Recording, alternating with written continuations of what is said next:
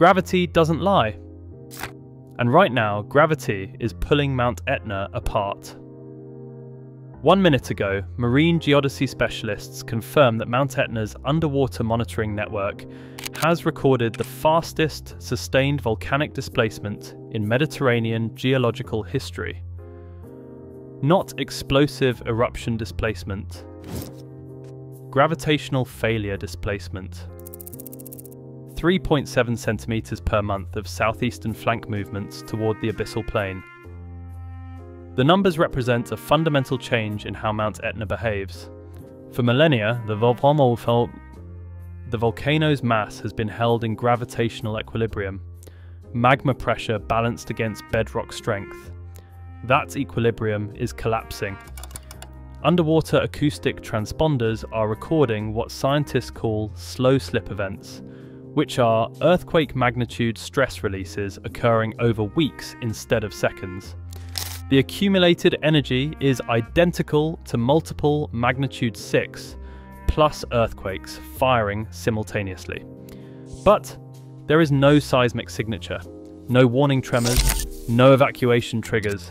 Just 35 billion tons of volcanic mountain are slowly crossing the point of no return, while coastal populations remain completely unaware that the seafloor beneath them is actively redistributing toward gravitational collapse.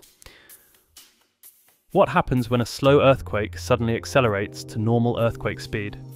How do you evacuate 20 million people from a tectonic rupture that traditional monitoring cannot detect? And why are 3 governments simultaneously installing submarine landslide detection systems that were classified until last month? For over 2,700 years, Mount Etna has loomed over the Mediterranean as Europe's largest and most active volcano. The ancient Greeks chronicled its fiery outbursts, calling it Etna, the mountain that burns. Etna's earliest recorded eruption dates back to 1500 BCE, and since then the volcano has shaped the landscape and the lives of those who call Sicily home. 1669 brought Etna's most destructive eruption in nearly 2 millennia. For 122 days the mountain spewed fire and ash, obliterating 10 villages and sending lava all the way to the city walls of Catania. Eyewitnesses described scenes of apocalyptic devastation. One observer wrote that the lava ran down the mountain like a river, destroying and burning everything in its path. Another said the air filled with smoke and ash, blocking out the sun and turning day into night. But despite its violent history, Etna has settled into a relatively predictable pattern over the past few centuries. Since 1600, the volcano has experienced more than 60 flank eruptions, with nearly half occurring since 1900. These eruptions typically follow a familiar script. Magma intrusion leads to ground deformation, which triggers harmonic tremors, culminating in an explosive release. Etna's summit eruptions, while spectacular, rarely pose a direct threat to nearby populations. Towering lava fountains and billowing ash plumes make for breathtaking photographs, but the real danger lies further down the mountain's slopes. Etna's flank eruptions, though less frequent, have the potential to unleash widespread destruction. In 1928, a flank eruption on Etna's northeastern slope unleashed a river of lava that destroyed the village of Mascali, forcing the evacuation of nearly 6,000 residents. In 1981, another flank eruption sent lava flowing toward the town of Randazzo, threatening to cut off a critical highway and forcing authorities to use explosives to divert the flow. But even these destructive flank eruptions usually provide ample warning signs. GPS stations detect ground inflation weeks in advance, as magma pushes its way toward the surface. Gas emissions spike, signalling the increased pressure building within the volcano. And in the hours before an eruption, seismic swarms rattle the region as the mountain quite literally shakes itself apart. For centuries, this pattern of activity has defined Mount Etna's behaviour. Volcanologists have come to understand the mountain's moods, reading the signs and signals that precede each eruption. But in 2016, a revolutionary discovery shattered this long-standing paradigm. For the first time, scientists attempted to monitor Etna's underwater flank in real time, deploying a network of 5 acoustic transponders that pinged the seafloor every 90 minutes. The goal was to detect early signs of collapse before catastrophic failure could occur.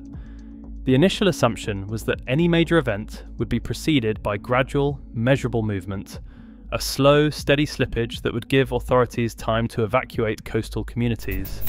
They were wrong. In May 2017, Etna's underwater sensors recorded a shocking anomaly. The volcano's southeastern flank slipped a staggering 4 centimeters in just 8 days. To put that in perspective, the normal rate of continental drift is about 2.5 centimeters per year. Etna moved 1,600% faster than the continents themselves, and it did so without any of the usual precursors. There was no spike in gas emissions and no swarm of warning tremors. The ground had not swelled with magma. In fact, there were no signs of any magmatic activity at all. Instead, the mountain was quite literally falling apart under its own weight, a gravitational collapse in progress. Dr. Morelia Urlaub, a marine geophysicist at the Guiomar-Helmholtz Center for Ocean Research in Kiel, Germany, could not believe the data at first. She recounted that 4.9 centimeters in 96 hours was the largest recorded slow slip event at an active volcano, and it happened without any of the traditional warning signs. Slow slip events, also known as silent earthquakes or slow earthquakes, are a relatively new concept in seismology.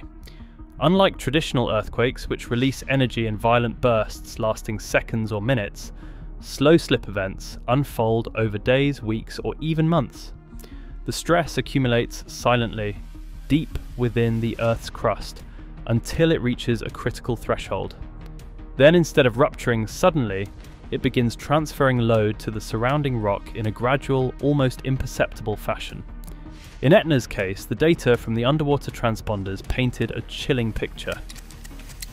The southeastern flank, a staggering mass of 35 billion tons of rock, was slowly but inexorably sliding toward the Ionian Sea. As it moved, it accumulated stress at an alarming rate. Dr. Urlaub explained that the total energy released during this slow slip event was equivalent to a magnitude 6.8 earthquake. Because it happened so slowly, over the course of weeks rather than seconds, it completely evaded detection by the volcano's traditional monitoring network.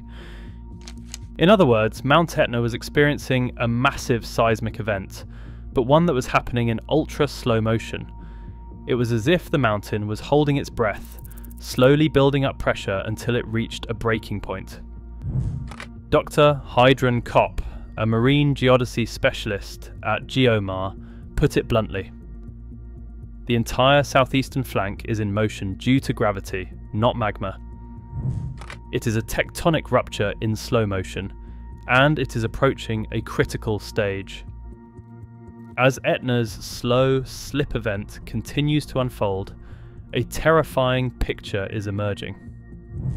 The volcano's southeastern flank, a mass of rock larger than the entire island of Malta, is quite literally tearing itself apart. As it does so, it is inching closer and closer to a gravitational point of no return. Dr. Urlaub warned that based on our models, we believe the flank could reach a critical threshold within the next decade. Once that happens, the entire mass could detach and collapse into the Ionian Sea, triggering a catastrophic tsunami. The scale of such an event is difficult to fathom. Tsunami propagation models suggest that waves up to 50 meters high could radiate out from the collapse site at speeds of 800 kilometers per hour.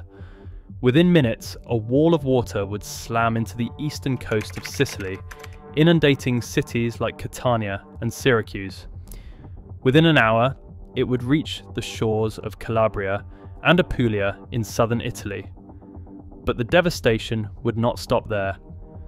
The tsunami would continue to race across the Mediterranean, reaching the coasts of Greece, Libya and Egypt within 4 hours. In its path lie some of the most densely populated regions on Earth, home to over 20 million people. Dr. Kopp said a tsunami of this magnitude would be unlike anything we have seen in recorded history.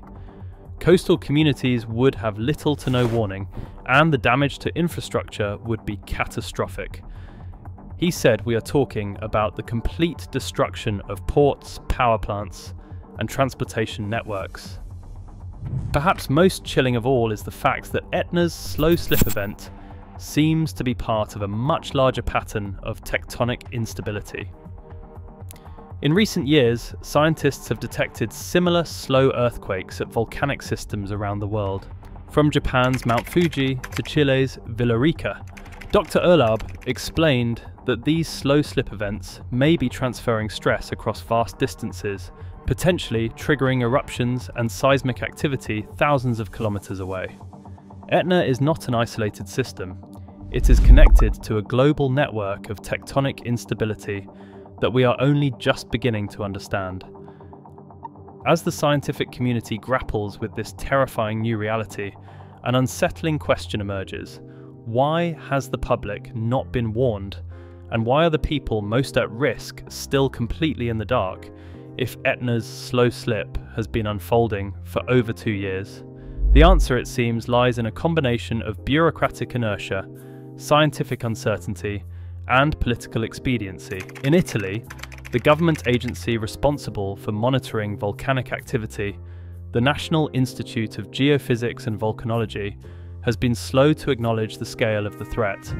Dr. Carlo Doglioni, president of the National Institute of Geophysics and Volcanology, said that there is no question that Etna's flank is moving, but that the exact mechanisms and timescales involved are still being debated. He said they do not want to create unnecessary panic or disrupt the region's vital tourism industry without a clear and present danger. But some experts argue that this wait-and-see approach is fundamentally misguided. Dr. Urlaub warns that we are dealing with a completely new type of geological hazard, one that our existing monitoring systems are ill-equipped to detect. By the time we have enough data to say definitively that a collapse is imminent, it may already be too late. Meanwhile, troubling signs of official secrecy and suppression continue to emerge. Slow slip data from Etna remains classified, withheld not only from the public but from the wider scientific community. In recent months, Mediterranean governments have quietly installed a network of deep water pressure sensors and submarine landslide detectors, all without any public explanation. Dr. Kopp says that the deployment of this infrastructure without any transparency raises serious questions. What do these governments know that they are not telling us? Why are they investing in submarine disaster preparedness while leaving their own populations in the dark? The implications of an Etna tsunami are almost too vast to contemplate. Beyond the immediate devastation and loss of life, such an event could destabilize the entire Mediterranean basin, both geologically and geopolitically. The economic damage alone would be staggering, with vital shipping lanes, tourism hubs, and energy infrastructure all in the potential impact zone. Perhaps most chilling of all is the realization that we are almost certainly not alone in this precarious geological balance. Etna's slow earthquake is a stark reminder that the ground beneath our feet is far more dynamic and unpredictable than we ever imagined.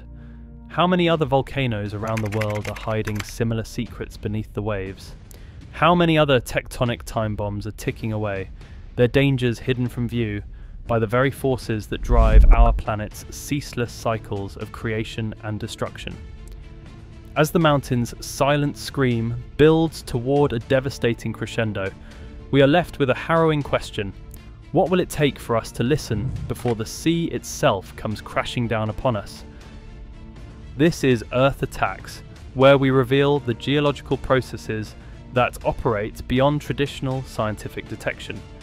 Subscribe to understand the planetary systems that governments monitor but don't explain, because the most dangerous tectonic threats are the ones that make no sound. And right now, Mount Etna's silence is becoming mathematically impossible to maintain.